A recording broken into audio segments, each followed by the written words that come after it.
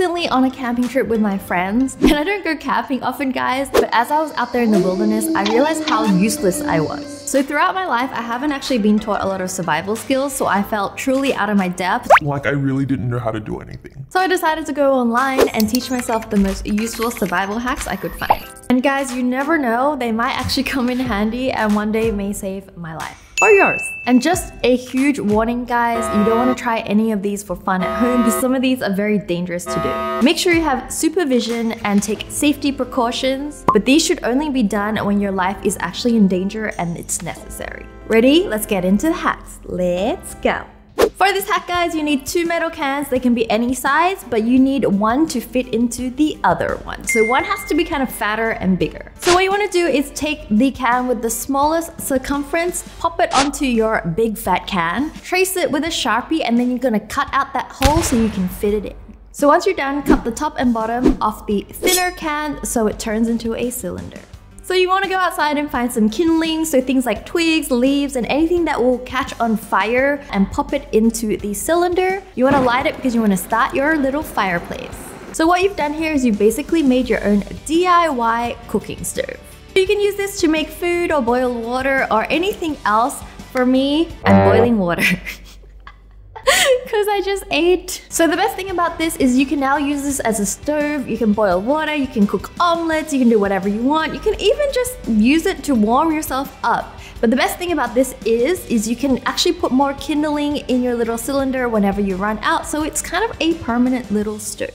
This hack is really good for windy and wet conditions where a normal fireplace will be snuffed out by wind or moisture. The cylinder protects your kindling.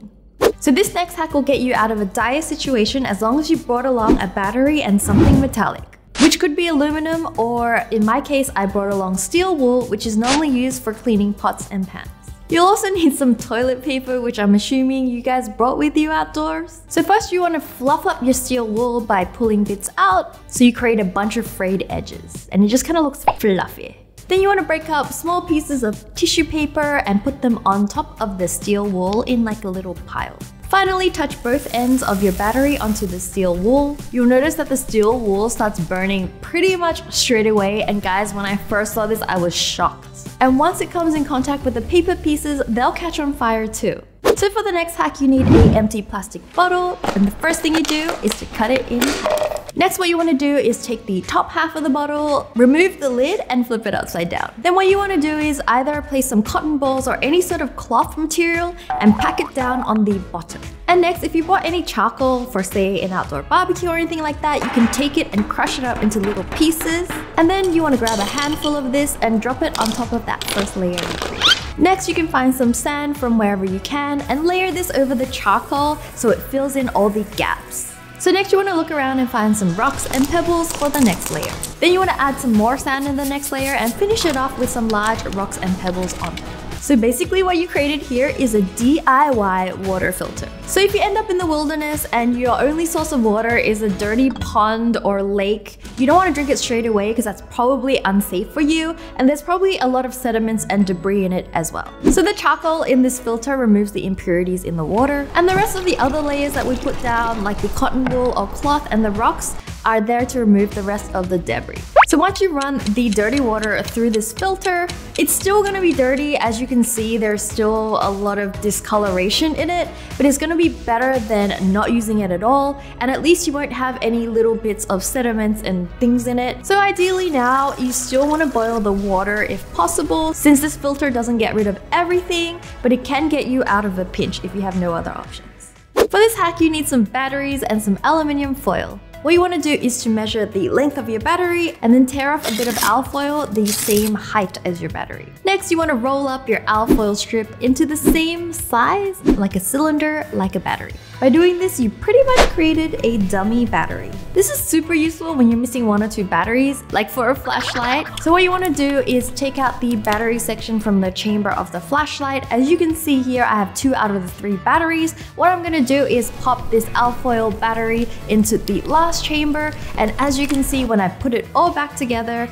it actually turns on. I am amazed. So if you did this without the dummy battery, you would see that it doesn't turn on. The dummy battery actually doesn't provide any additional energy, it just helps to complete the electrical circuit. A super useful hack if you're just missing that one battery, which is what I do because I always forget that one battery. Also, a bonus hack for you guys is the SOS pattern. So basically you want to use the flashlight to do 3 short flashes, 3 long flashes, and 3 short flashes. That's a lot of flashes in one sentence. So for the next hack, you'll need an empty plastic bottle and some brown sugar. What you want to do is cut the bottle in half and then put a good amount of brown sugar onto the bottom half of the container. Then pour in some water and mix it well so the sugar dissolves. I used warm water because it just makes it that much easier. Flip the top half upside down and place it over the bottom half. By doing this, you essentially made a DIY insect trapper. Insects and bugs are unfortunately part of camping and being outdoors and not my favorite thing in the world. Plus, some can be dangerous, especially in Australia. But I'm not a bug person, so this life hack is kind of life-saving for me. After leaving your DIY bug trapper out in the open for a while, it should trap a good amount of flying bugs, so you can enjoy your afternoon in peace. So this next hack requires 3 tea light candles and 2 terracotta pots. The pots don't have to be terracotta, but they can be made out of any other material that traps and holds heat. But terracotta works best. But the important thing is that one is smaller than the other, and the small one can fit inside the big pot completely. So the first thing you need is some sort of tray with raised edges. I just happen to use this cooking tray. I think it's a bread tin. And then you put the tea lights into the tray and you use 3 or however many you can fit. You actually want to center these tea lights though. Next, you want to place the small terracotta pot over the center. And then you want to cover the hole on the bottom of the pot with some sort of fireproof material. I just use the tea light candle in this instance, but you can use like aluminum or something else like that. And then you just want to place your large pot over the smaller one. You may be wondering why I'm leaving gaps on the side of the tray if I want to trap heat in, but it actually allows oxygen to go into the tray and allows the flame to keep burning. And by doing this, you've created a very efficient heater to warm up a cold room. So keeping warm is one of the most important keys to survival, but keep in mind that this method doesn't actually create more heat than just a regular tea light.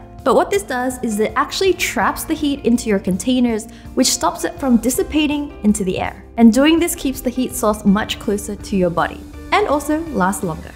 So for this next hack, you'll need some matches and some clear nail polish. You want to take the nail polish and apply a few coats to the end of the matches. I suggest you apply a few coats and apply it generously. Next, you want to let it dry and you're pretty much done. People often bring matches outdoors when they're camping or hiking, but no one counts on your matches getting wet. If this happens, it's almost impossible to relight the matches. However, with your nail polish coated matches, even getting them wet is not a problem. Just dry them off gently with a paper towel or cloth, then strike them like a regular match. It should ignite without any problems at all. If you notice, I did this hack in a single camera take, so there are no tricks here. So most people bring a first aid kit when they go hiking, but there are a few ways to bandage certain tricky areas if you happen to get injured. For the foot, you should always bandage on either side of the heel in a crisscross pattern. By doing this, the bandage stays firm and securely on your foot without slipping down. For wrist or hand injuries, you want to crisscross your bandage around the thumb, just like this. And by doing this, you're creating maximum security for the bandage so it doesn't slip around during the day.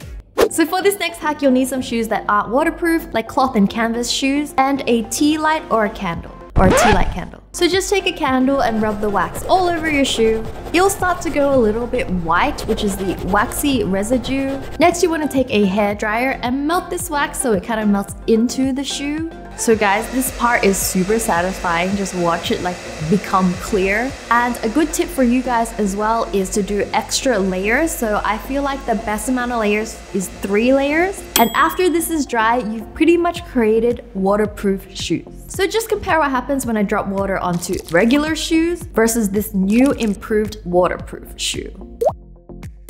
And like, wet shoes and socks aren't exactly life-threatening or dangerous, but why not?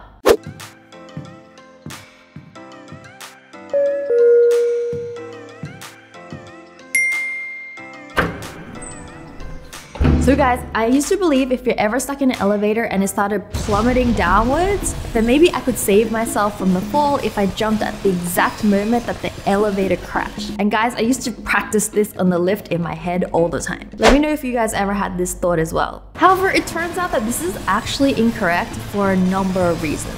Firstly, the force of your jump is probably not enough to counter the speed that you're falling at to make a difference. But secondly, you also wouldn't know when to jump. since you're inside the elevator and you can't see the bottom of the lift shaft. Well, I hate to break it to you, but experts actually say no method is ideal. But if you had to choose one, it's to lie on the floor of the elevator on your back, with one arm behind your head. The reason behind this is that the force of the impact would be distributed more evenly across your whole body, and the arm behind your head will protect your brain from trauma. Even though the likelihood of this situation happening is extremely low, I guess I still feel a little better knowing what the best position to get into is. So these are the survival hacks that I learned that I thought were useful. Let me know what your favorite is down below. Don't forget to check out my song Empire and follow me on social media. Also, don't forget to check out Whimsical at Walgreens and Target. I have lots of fun art kits and slime. Bye guys, love you. Mwah.